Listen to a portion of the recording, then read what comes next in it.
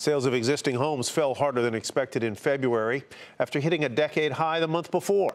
It's not because of lack of demand. Buyers are out, but there are obstacles in their way. Olick has our story.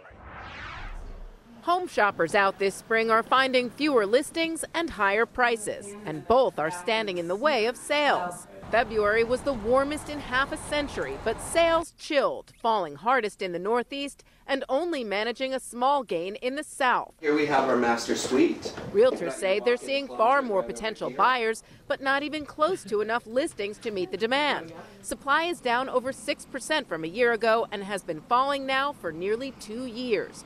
Why? Well, for one, builders are only operating at about 70% of their normal production levels. They blame a lack of land and labor as well as the rising cost of regulation for their slow and wobbly recovery.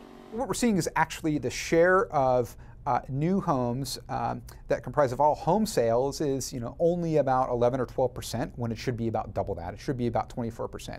And normally, that might not raise much of an eyebrow, but that should raise eyebrows now because existing inventory and existing home sales is also still pretty low. But it's not just the builders. Following the housing crash, investors scooped up bargain basement distressed properties, adding 4 million single-family homes to the rental stock. With rental demand still very high, they're not selling them back into the market as some had expected. Investors came in to get that cash flow, and the cash flow remained very positive, and the price appreciation is just extra gravy that they are witnessing, and they are saying they're going to ride out these price increases.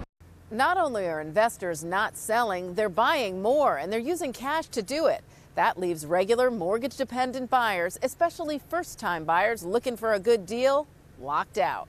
For Nightly Business Report, I'm Olick in Washington.